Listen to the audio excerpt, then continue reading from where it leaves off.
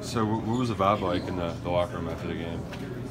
To be honest, the vibe was very different. They're very different from usual. It just seemed like everybody wasn't satisfied. That was a great team that we played against as well. But everybody's just hungry for more, and that's a good thing for us. I feel like everyone's still hungry and still wants more. So, much different from what it used to be, but I like it. Jordan, how much of a sense is there that just a lot of stuff has to be cleaned up for a team like Florida or just any SEC team?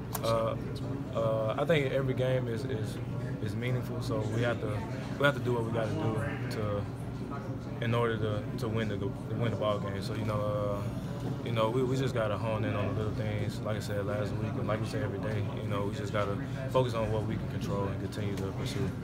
You picked off a pass for the first time in a while. What happened on that play? And you just feel like you kind of got into the zone there for a little while? Just out there doing what I'm supposed to do. It was definitely fun. Of course, just being out there again. It's just being with my brothers and stuff like that. But it was a blessing.